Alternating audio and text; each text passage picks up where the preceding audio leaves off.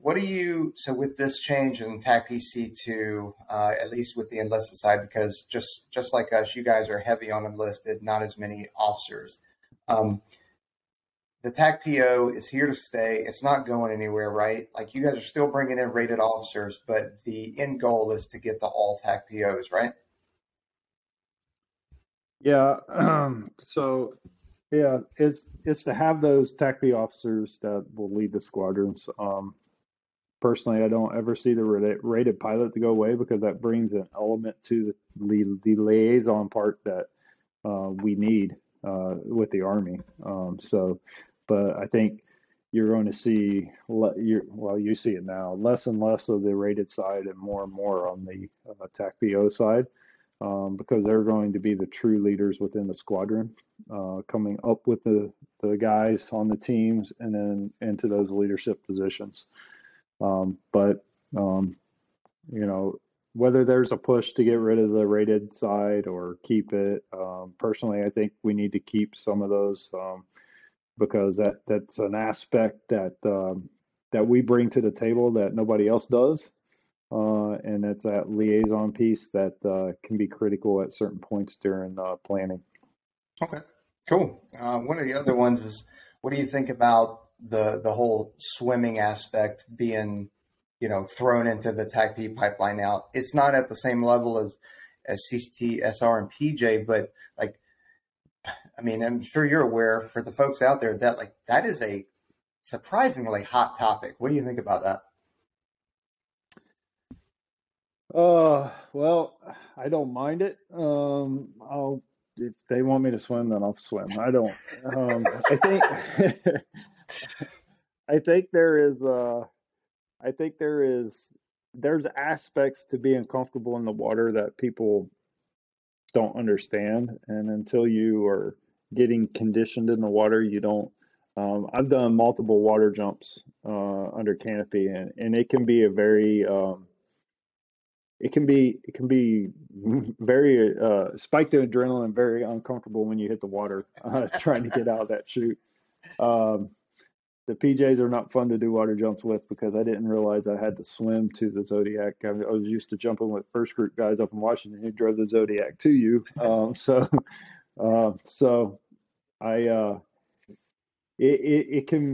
I think there's a lot of things with that, because you got to think of our AORs.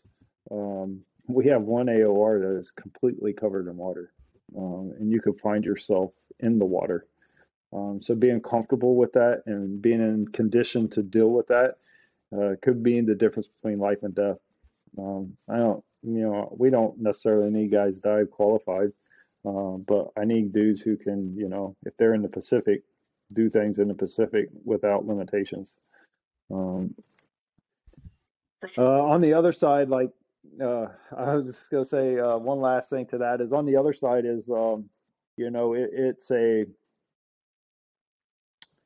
something that sets you apart too. So.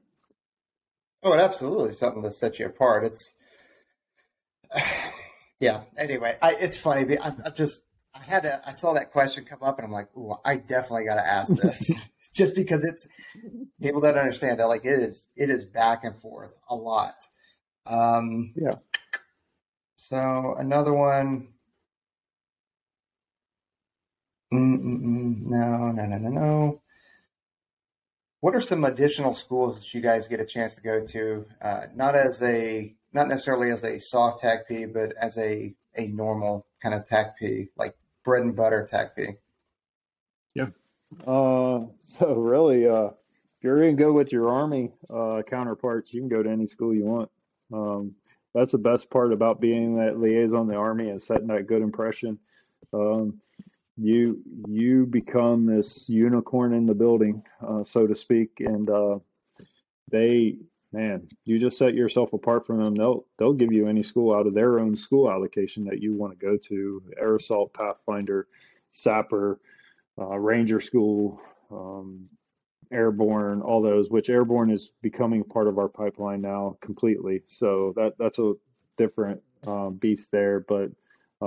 And And then if you're at units like the 82nd in Washington, stuff like that, you got free fall chances, stuff like that. So, and then of course, um, I went through a course while I was at Knox. I was at Fort Knox for 5 years, and that's when the Army Reconnaissance School course was there.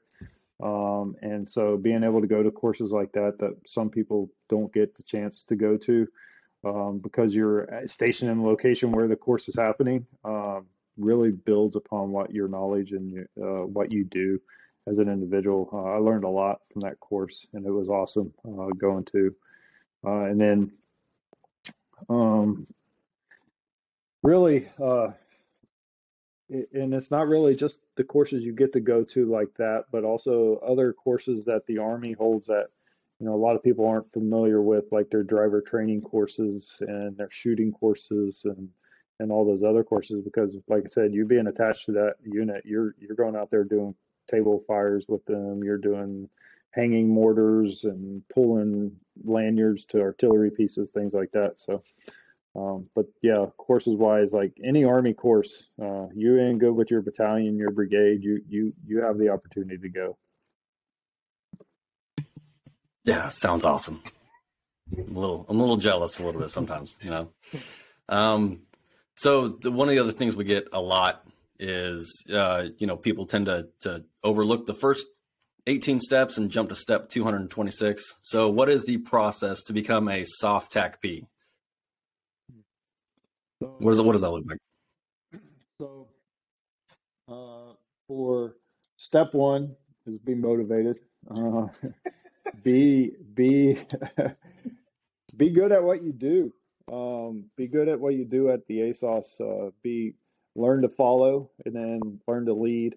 Be motivated. Be knowledgeable. Be that person that's hungry for every bit of knowledge you can get. Stay in your physical condition that you need to stay into.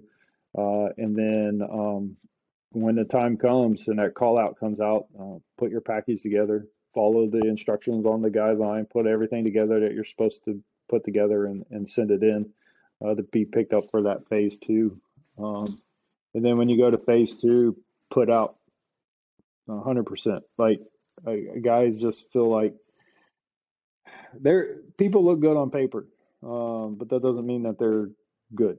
So I'll just put it that way. But you got to show up and you got to put out, or you're just wasting your time. Especially the way that is pretty. We all look good on paper. Oh, we are amazing. We saved the world 3 times over. Exactly. War's over, guys. You're welcome. Well,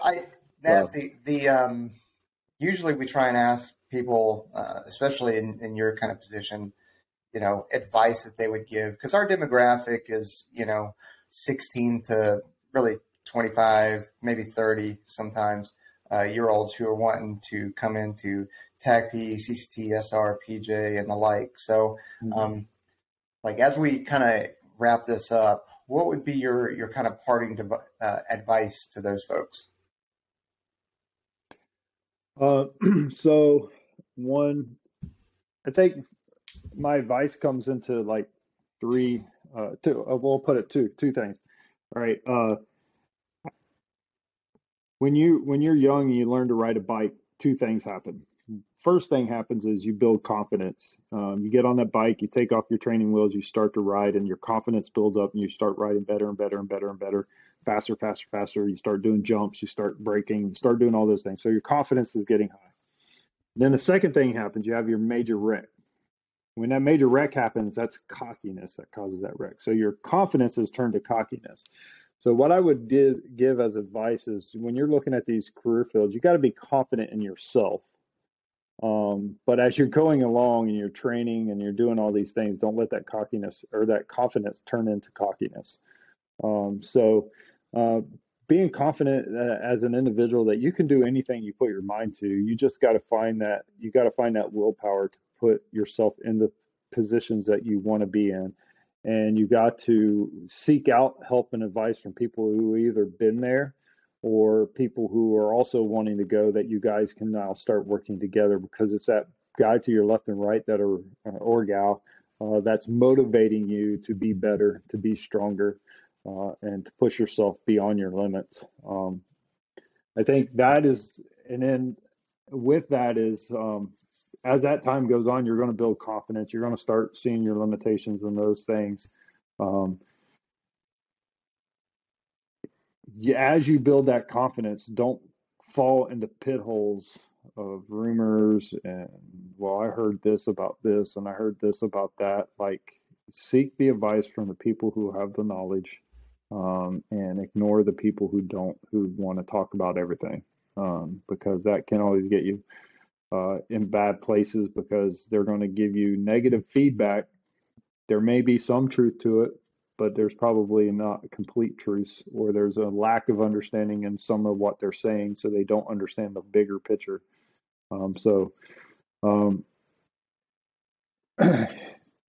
I'd say the big takeaway for people who are getting ready to either take the plunge is, have your mind straight, mind health, spiritual health, family health need to be 100%. Get those things right. Get yourself in order. And when you show up, you'll be able to be a rock star and move out. That would be my advice to them. Yeah, I would say that would that cockiness and stuff would translate to guys and girls that are already on team or at a squadron as well. Yes, but sometimes yes, Sometimes it takes that big wreck to just like help a little bit of humility. So, well, Nancy.